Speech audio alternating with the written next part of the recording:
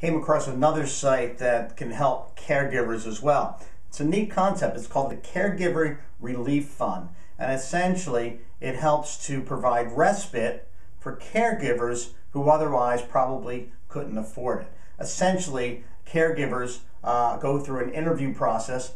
They must be in a caregiving role for 12 months and make less than $80,000.